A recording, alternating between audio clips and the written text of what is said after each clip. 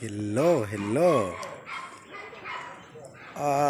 In capsicum farming, when they reach a certain age, like they are at the moment, there is a heated debate. There is a very big debate that has divided farmers into two. One that proposes and the other one that opposes. And the debate is on king flower or the king fruit. Some farmers says or advises it's good to remove the king fruit, and they have their support evidence why it's important to remove the king fruit. Others advise not to remove the king fruit, and also they have a solid reason, evidence. Even some say there are some written document why the king fruit is not supposed to be removed. So, as a farmer, which side are you? Which side have you taken? To remove the king fruit or to keep the king fruit?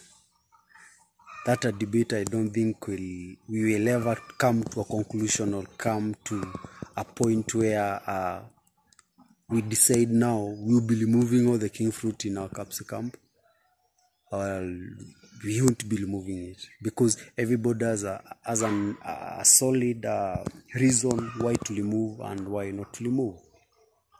But in my case, I also have a stand. I'm not in between, and I'll tell you whether I am for the removing or for not removing.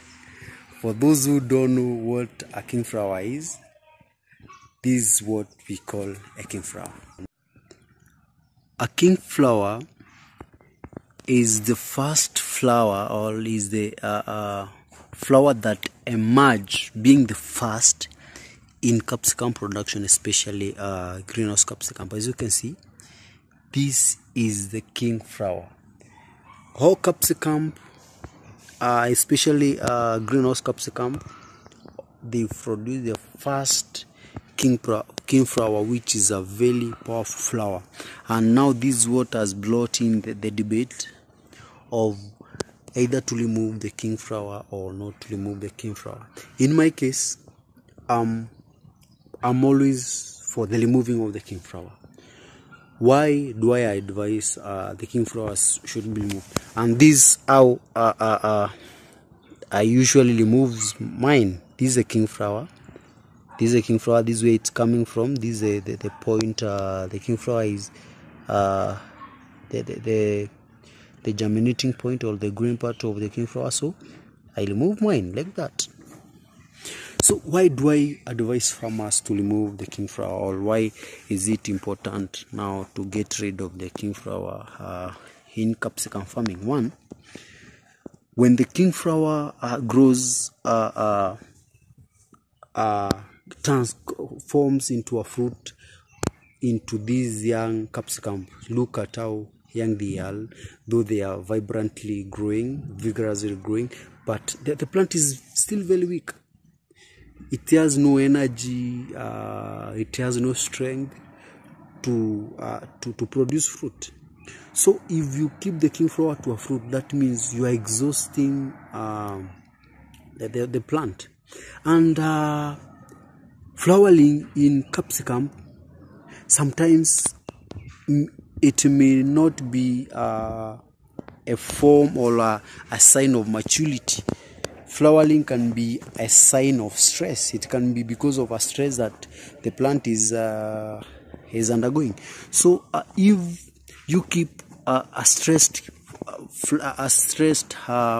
plant with a king flower like these ones, see, if you keep this king flower, that means you are overloading, or this plant will be overloaded, and the energy this plant has at this given point, the energy this young plant has, it will spend it on now rearing the fruit, and it will concentrate so much on that one fruit and forget about the next flowering and everything.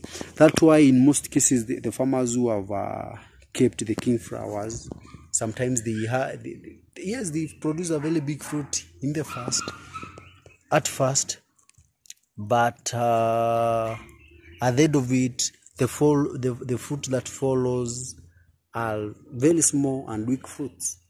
So it's advisable to remove it, to give the plant strength, to make sure that the plant is developing well, to make sure the plant is energetic, to make sure it's also ready to carry the fruit, because just like human being, it has a stage where it's supposed to be allowed to carry the fruit, and if you permit it to carry the fruit at this young stage, you will be not just benefiting from it, but injuring it and also reducing its lifespan, because the essence of growing, or the essence of the plant being here, is production. So you are giving it assurance that its life cycle, because once the plant starts producing, it has those senses that are merging, so it may end up now just stop producing to the next level. But if you remove the king flower, let the plant be energetic, I'm assuring you the plant will give you all that you want, the many fruit that you need. And that's our main point of growing. That's the reason why we are growing. We want it to be to have as many stems as possible, to have as many branches as possible, so that we can have many flowers and head up having many fruit. But at this stage, as you can see, even the plant has one stem, which is not what we are looking for.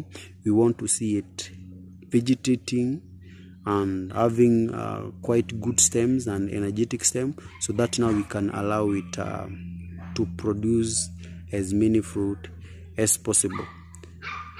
I know, like I told you, there are others who want to keep it. Some others keep it and remove it when it's still green. They have their own reasons why they keep it, but that's my take, that's my opinion.